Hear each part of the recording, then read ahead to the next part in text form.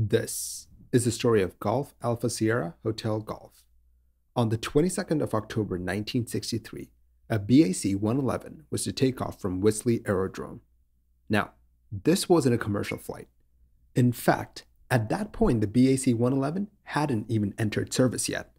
This was a test flight of the brand new airplane. This was the 111's 53rd test flight, and on that day they were planning on testing the stall characteristics of the BAC 111 with varying centers of gravity. The plane was piloted by Lieutenant Commander Mike Lithgow, and the plane had 7 occupants. At 10:17 a.m., the plane took off from Wisley.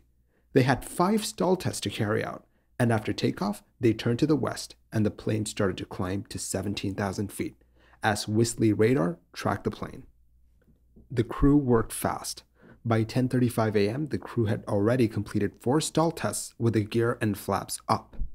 At 17,000 feet, the pilots extended the flaps to 8 degrees for the next test. 2 minutes after last contact with ATC, the pilots started to put the plane into a stall. A familiar buffeting sensation came over the airplane as the stall got closer and closer. But that was expected. In any other flight, this would have been cause for concern, but this was a test flight and thus was normal. Over the English countryside, the BAC 111 dropped as the stall took hold. Soon, it was time for them to get out of the stall. The elevators responded initially, but to the pilot's horror, the elevators stopped responding. They needed to drop the nose of the jet to get out of the stall. But that wasn't happening. The plane was still in the stall as it dropped from the sky. The pilots were desperate. They were trying everything. As they were troubleshooting, the plane banked from the right to the left. The pilots pushed the engines to max power in an attempt to power out of the stall. But that just pushed the nose of the plane up, making the stall even worse. The nose came down when they pulled back power, but they were still in the stall. Now they were too low to the ground and the jet had lost most of its forward momentum. It came crashing down near the town of Chicklade. Eyewitnesses said that the plane was almost flat when it impacted the ground. None of the 7 people on board made it out alive. The crash had devastated the BAC program. Mike Lithgow had been testing the BAC 111 since its very first test flight. He had been on almost all other test flights in some capacity or other. To say that he was one of the few people who knew the plane the best would not be an understatement. So whatever happened to this 111 was something that even he couldn't foresee. Going through the wreckage, they found the forward emergency door of the plane. Since this was a test flight, the crew had been provided with 2 emergency escape doors and parachutes should something go wrong. The doors were attached to the frame by means of 38 explosive bolts. The pilots had a switch on the center console, which would fire the bolts, allowing the crew to escape.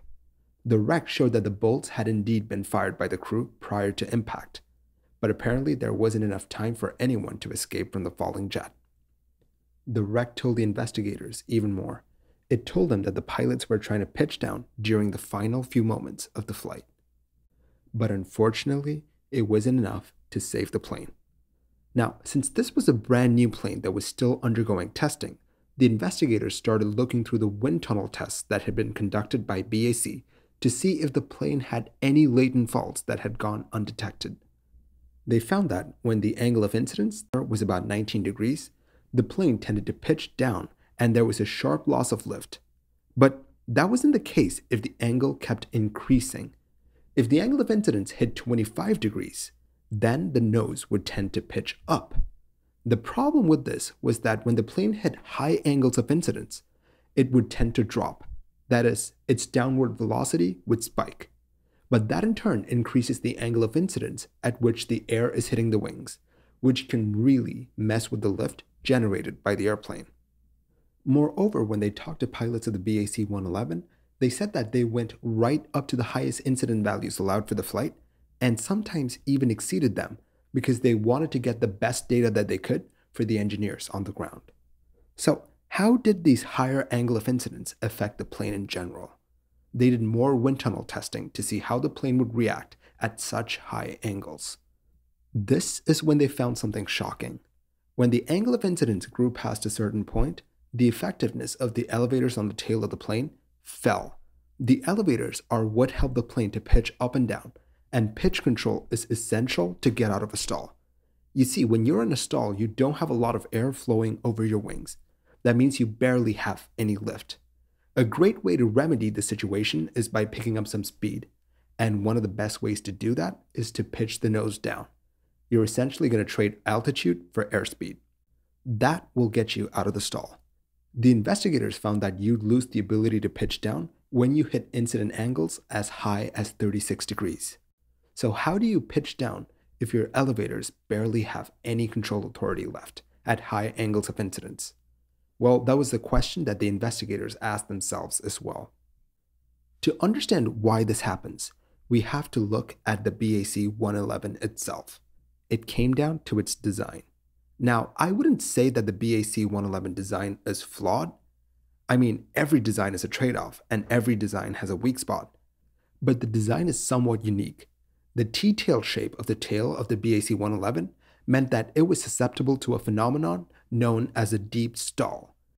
Since the elevators are so high up in a T-tail aircraft, at certain angles of incidence, the wings block airflow to the elevators and the tail, meaning that they're in the shadow of the wings.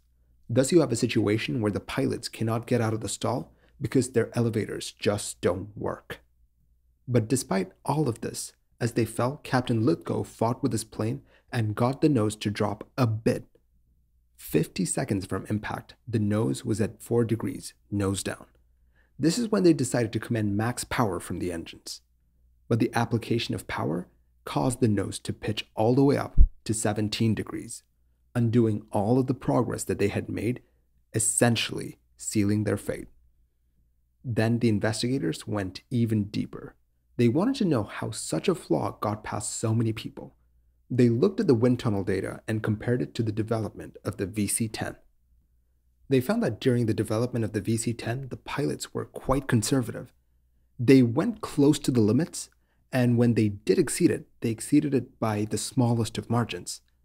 But in the case of the BAC 111, the pilots pushed past the limits that they had been given to get better data that would be of more use to the engineers on the ground. They also found that the pilots expected to have more time to react to the impending stall. But in the air, the stall overcame the airplane much quicker than any of the pilots expected. This is because the lift vector dropped off very quickly. So, what changed? It was now apparent that T-tail airplanes had a flaw that could send them crashing. So the best solution was to make it so that it would be damn near impossible to get the plane into that position in the first place. They added stick shakers and stick pushers, which would alert the pilots to the impending stall when they still had time to respond, when the elevators would still work.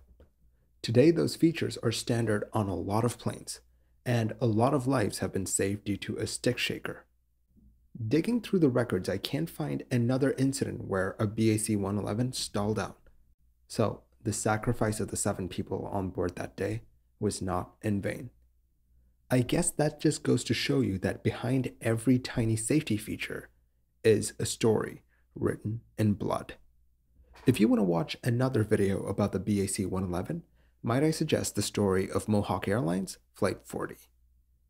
Thank you for watching this episode of Mini Air Crash Investigation. If you like the videos that I make, do consider liking and subscribing. It will really help the channel grow. I will catch you guys next time. Stay safe.